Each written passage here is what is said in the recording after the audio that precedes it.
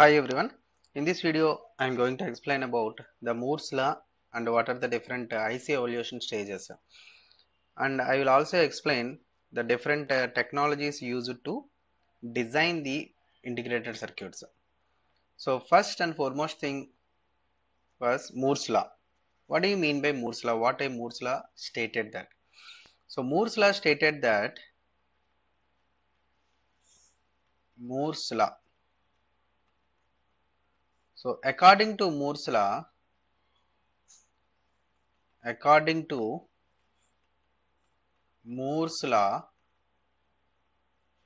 the number of transistors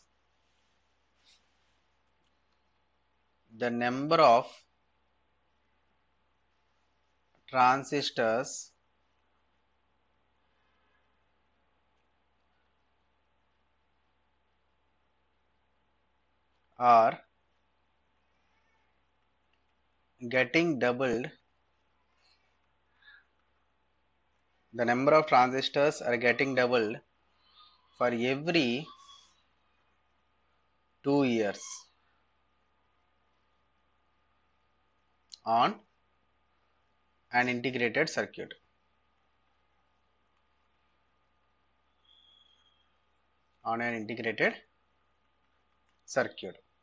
So according to Moore's law stated that the number of transistors are getting doubled. The number of transistors is getting doubled. That number is doubled for every 2 years. Okay, suppose in 2000, the number of transistors fabricated on integrated circuit is 1 lakh.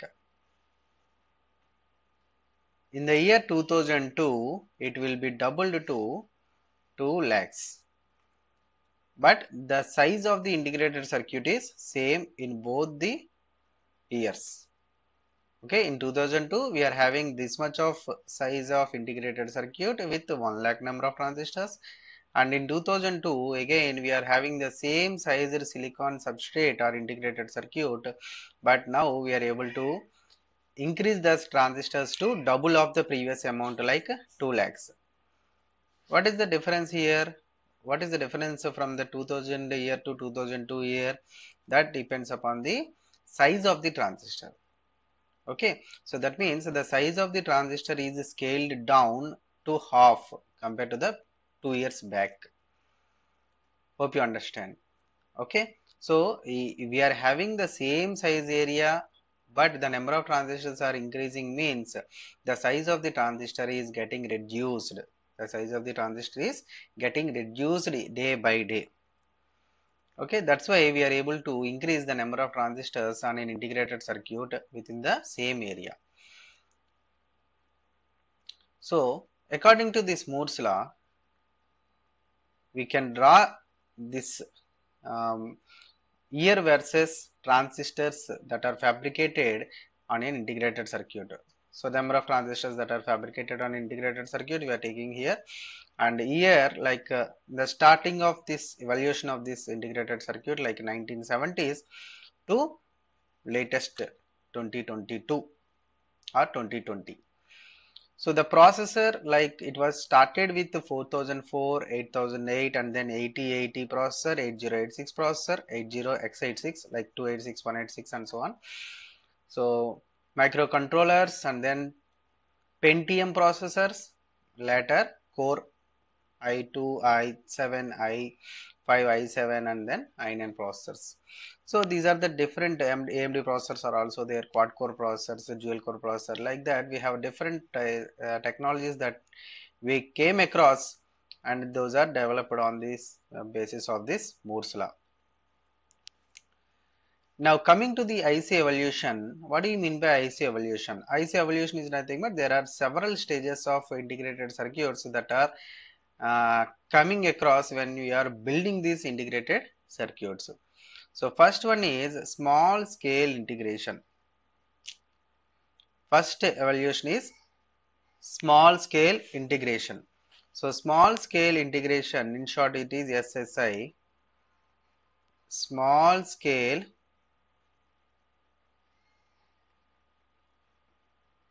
integration. And the second one is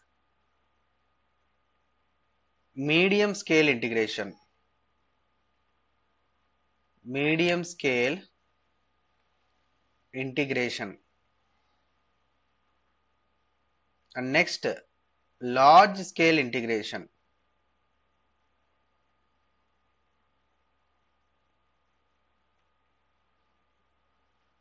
Large scale integration, and then VLSI, nothing but very large scale integration. This is what we are studying now. Very large scale integration. And next, ULSI, nothing but ultra large scale integration. And the next one is giant scale integration, which is GSI. Giant scale integration. Okay, what is the difference among all these technologies, among all these evolutions? So small scale integration, less number of transistors. If you go higher number of transistors, that is MSI, and beyond that LSI, beyond that VLSI, after that ULSI, after that GSI. So if you see in 1970 to 1950, there is only a transistor. Okay, there was no integrated circuit. One transistor was there, and it is one. So 1951 to 1960, a discrete components, like different components are there, so that we will be having some diodes, FETs, and number of transistors are there. Later, in the year 1961 to 1966, the small scale integration came into existence. The small scale integration with 10 number of transistors. Using this small scale integration, we can build logic gates and as well as flip-flops. Next, in the year 1967 to 1971, medium scale integration was there with 100 to 1000 number of transistors. 100 to 1000 number of transistors that we can fabricate on an integrated circuit, through which we can design counters and multiplexers. And 1970 to 80, there was an integration called large scale integration with 1000 to 20,000 number of transistors, through which we can design RAM, like memory based architectures and microprocessors. From the year 1981 to 1990, the VLSI, very large scale integration, came into existence with 20,000 number of transistors to 1 million transistors. 20,000 number of transistors to 1 million transistors. And using this, we can create 16-bit and 32-bit microprocessors. Later, in the 1990 year, this ULSI came into existence, ultra large scale integration. This is 1 million to 10 million number of transistors, using which we can create a graphic microprocessor. Now 2002 nowadays means currently we are using this giant scale integration, through which greater than 10 million number of transistors we can fabricate on a single silicon chip, using which we can create these Pentium, dual core and I-core processors, and all these high-end processors are coming with this giant scale integration. This is what the IC evolution tabular form, that it gives the number of transistors and as well as the example of the corresponding evolution. Although I am going to explain the processing technologies of VLSI. What are the different processing technologies we can use in the creation of these VLSI integrated circuits? We will be having different technologies like bipolar technology, MOS technology, BiCMOS technology, and silicon on insulator and as well as gallium arsenide technologies. So bipolar technology, we know this very well. When we were in second year of BTech, we might have studied this bipolar technology. We can say in bipolar technology, two different technologies are there again, TTL technology and as well as ECL technology. What is TTL? Transistor logic. TTL stands for transistor logic, and ECL stands for emitter coupled logic. And the next one is MOS technology. which is nothing but metal oxide semiconductor technology. That means either it may be NMOS technology, or it may be a PMOS technology, or it may be a combination of these two, which is a CMOS technology. Combination of both the CMOS and as well as NMOS. Okay, so using this NMOS, what is the advantage of this NMOS and PMOS is less masking steps and denser and as well as less power. Similarly, the CMOS is also very low power consumption, and it consists of both PMOS and as well as NMOS, so that we will be having high voltage swing logic. Another advantage of the CMOS is high voltage swing logic. And next one is a bi-CMOS technology, using which we can also create the integration circuits. This is bi-CMOS technology, which is a combination of bipolar technology plus MOS technology, nothing but CMOS technology. Another one is gallium arsenide technology, which is used for very high speed, applications. And silicon on insulator, silicon on insulator,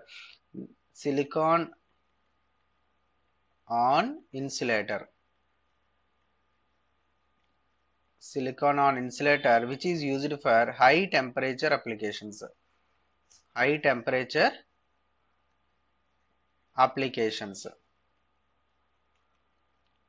Okay, so these are the different technologies, processing technologies that we have. We can create the integrated circuit in the fabrication. That means we can go for the fabrication using any one of these technologies: TTL technology, ECL technology, MOS technology, bi-CMOS technology, high speed technology like gallium arsenide, or high temperature applications like silicon on insulator. There are suppose if you are going for high temperature applications, then definitely we should go for this technology. That means depending upon the area of application, then we go for the corresponding technology.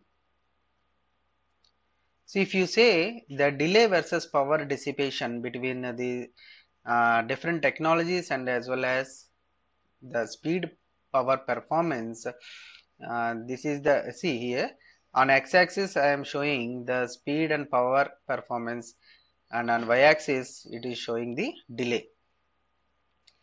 CMOS technology is having somewhat higher delay compared to the bi-CMOS technology and ECL, emitter coupled technology.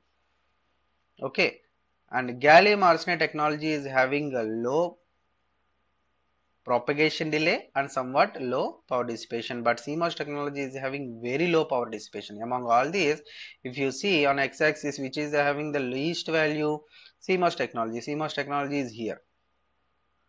Okay, though it is slow, remember CMOS technology, though it is slow compared to remaining technologies, but the power consumption of this CMOS technology is very low. That is the main advantage why we go for the CMOS technology among with the different other technologies.